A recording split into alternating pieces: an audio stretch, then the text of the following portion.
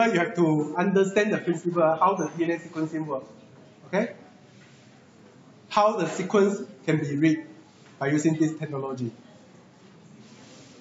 So there are two parts. One is the principle, another one is the lab procedure. So the DNA sequencing technique that we're going to discuss, they have to know in detail is a Sanger sequencing. The Sanger is the name of the person who invented this technique. Okay? To the former name actually is a dideoxide DNA sequencing.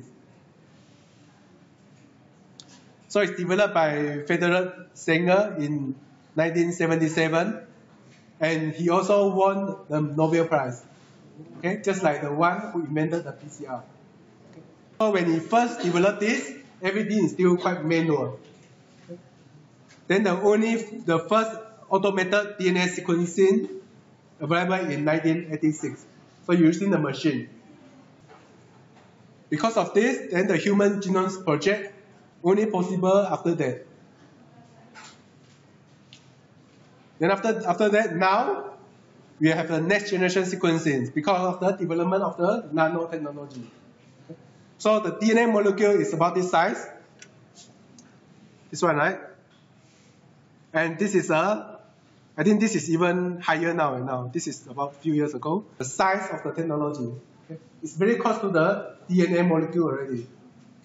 Okay? So that means that now you can make a hole small enough to put one molecule. In the past, it's impossible. Okay? So most of the next generation technology developed based on the nanotechnology. Okay? And it started in 2000. Okay? Then there are many different types of technology. So this is the name of the technology. For the Sanger sequencing, you still need to do a PCR to make a lot of copies. You still need millions of copies of the same region, same sequence, so that the machine can detect. Okay?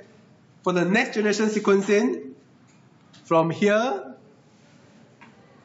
until here, you only need thousands of copies. Okay? So you still need to do some sort of not the PCR, but some process to replicate a lot of the copies. But this time just 1,000 copies. Okay? And for the latest one, this one, the PET-bio, this one, they can sequence single molecule. Okay, you just have the one single molecule, they can start the sequence already. You don't have to multiply the sequence, making a lot of the copies. So if you want to know more, you can follow this link. There's the history of the next generation sequencing, different types of technology. So for Sanger sequencing, there are two methods. First, they developed the change termination method. After that, they moved to the die termination method. Okay? First, they use the change method, then the die method. The principle is very similar. Okay? The way how they get enough information for the sequence is similar. The only difference is how they read the output. So for the beginning, I explained the change termination method. Basically, the basic principle for the DNA sequencing is a separation of DNA by size by using the electrophoresis. Okay? Then the second principle is PCR. So for PCR, just a revision. So it's about the nature, annealing, and extension. The only thing that modified here is at the extension stage. During the extension, it starts to extend. If you don't stop the extension, they will extend everything, the whole fragment. Correct? Exactly same length as their template, the original one. So what it does is, in this technology, they stop the extension. Okay? In such a way that you have different fragments. Okay? And then they can read the sequence based on this. So it's a chain allocation reaction. Same as a PCR, it's catalyzed by DNA polymerase, the tag, DNA polymerase. They also need 4 nucleotides. DNTP, DCTP, DNTP, the N stands for ACTG. Okay? That means that in the DNTP, there are DATP, DCTP, DGTP, They modify something in the extension, right? The things that take part in the extension is the polymerase and DNTPs. Polymerase is the same polymerase they use, so somehow they modify the DNTP. Okay? So before that, we just check what is the original DNTP, how it look like. Okay? So let's say this is a DATP. So this is just a diagram. Okay? This diagram is to summarize this one. So this is detail. So this is the A is here. Okay, then you have the sugar. Okay, this one, sugar. Then you have the phosphate group, correct? So I just summarize everything in this way. So you have 1, 2, 3 phosphate group, 1, 2, 3, okay? You have one base, in this case it's an A. Okay. Then you have the ribose sugar. And I just made everything simple except that I highlight this one. Okay? Okay, right? So this is a structure. So after this, I'm going to show you a lot of the diagram. Pay attention on this one. So this is the original DNTP. If you have this DNTP in your PCR, during the extension, they will keep extending until the end of the template. Okay? The outside. This one. Okay?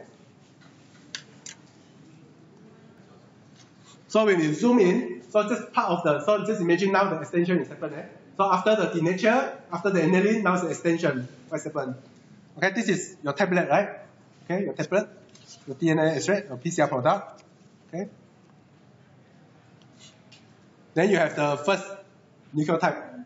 Okay, already started. So it's just continue extension. Okay. So in here you have the, so here you already have the DNTP. So they mean the AATCG. Okay, a lot of them. You also have the tag, and so other reagent. So this is the direction of the extension. You have everything there, right temperature, and also the DNTP. So now, imagine that DNTP is just floating around in a solution. So just by chance, there's a one that matches to the position. Okay? Then the polymerase will start to help the nucleotide to attach to the template. So once it's attached,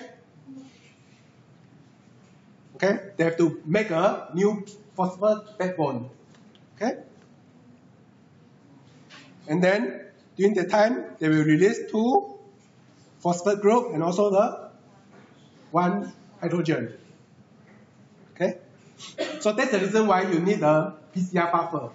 You can imagine if this process continues, they produce so much hydrogen, then they will change the pH of the buffer.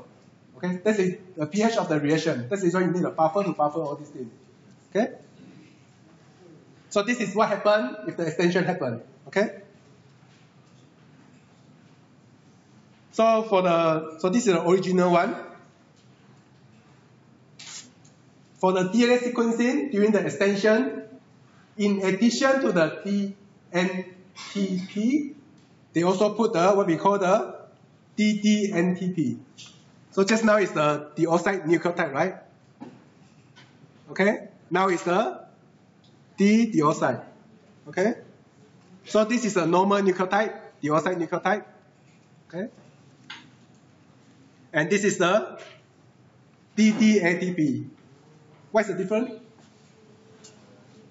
You see the difference, right? The O is missing, right? The hydroxyl group is replaced by the hydrogen. Okay? And you know that the O is very important for the phosphate to bond to the previous nucleotide, right? To form the phosphate backbone. Okay? So that means that in your reaction, you have the normal nucleotide, DNTP. You also have the DDNTP, the modified one. Okay? So this is the key for the DNA sequences for you to generate a lot of copy with different length. Okay? So yeah, TT and TP. So they will block the further chain allocation. Okay? Because they're lagging of the hydroxyl group. So far okay, right?